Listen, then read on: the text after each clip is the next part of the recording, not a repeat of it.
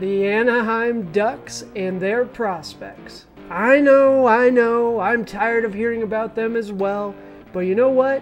When someone is on pace to have the best offensive season for a defenseman in 35 years of OHL hockey, you know we're going to talk about it. Hey hockey fans, I'm Josh. This is the Hockey Flow, the place that predicted a Ducks playoff push this season. Think about subscribing if you haven't, and smash that like button so I know whether or not to keep doing these player profiles. I do appreciate you either way. We love history here at the Hockey Flow, and there is one lad down in the OHL right now that is absolutely on fire. Pavel Mintyukov. Pavel Mintyukov. Recently traded to the Ottawa 67s from the Saginaw Spirit of the OHL, Mintyukov is not only on fire, he is a chance for the best offensive season for a defenseman since the 1988-1989 season and might just be the steal of the 2022 NHL Draft, and he was picked 10th overall. So what does a pace look like for a historic season? Let's unpack.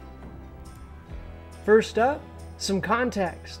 So if we take a look at our current OHL scoring leaderboard, courtesy of QuantHockey.com, we can see here through January 10th, Mintyukov is currently 3rd overall in scoring for the entire league, and he's doing that as a defenseman. He did play his first game with the Ottawa 67s tonight as well, so currently, through the season, he's played 38 games, and he's not only setting fire to the highlight reels, he has 16 goals and 55 points. Stats courtesy of EliteProspects. He has also collected 3 straight OHL Defenseman of the Month honors. This is absolutely unheard of stuff from the young lad. He even set a team scoring record in his season and change with the Saginaw Spirit.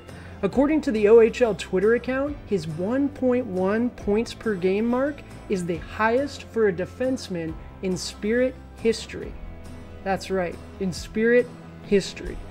I was actually so intrigued by Mintyukov's remarkable season that I sifted through 30 years of OHL scoring leaderboards to find a season where a defenseman finished this high in the scoring race. And you know what I found? In the past 30 seasons, not a single defenseman has cracked the top 3 in scoring for the season. Not one. Now, I understand that this is fairly optimistic of me to suggest since Mintyukov still has almost half a season left, but here at the Hockey Flow, the potential for history is something that just gets us fired up. So you know what? For argument's sake, we're going to take a look at Mintyukov's excellent production, courtesy of EliteProspects, and we're actually going to project his final numbers for the season and see where that compares to other excellent seasons by defensemen in OHL hockey history. We can see here that if he continues at his current pace, he will finish the season with 29 goals, 100 points in just 69 games played. Again, as a defenseman. But who would Mintyukov have to compete with for the title of best offensive season by a defenseman in the last 35 years?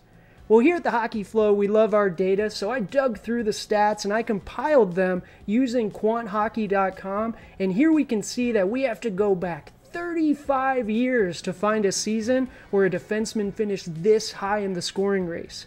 Brian Fogarty, the former Las Vegas Thunder and Kansas City Blades defenseman, put up an absolutely ridiculous season in 1988-89 with the Niagara Falls Thunder as he led the OHL in scoring that season.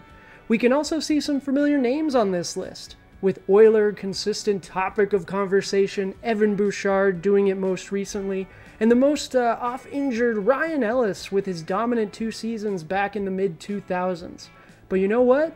None of them finished in the top 3 in scoring for their respective seasons. Now, is this just a product of lesser scoring amongst the rest of the OHL? Nope. Again, if we look back at our stats, we can see that Mintyukov's points per game number is actually right in the middle amongst these gents with a very respectable 1.459 through 38 games played.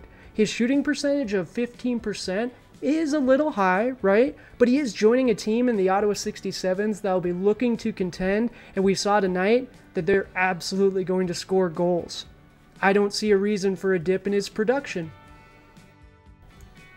So can Mintyukov actually have the best season by a defenseman in the OHL in the last 35 years and show that he was actually the steal of last season's draft at 10th overall?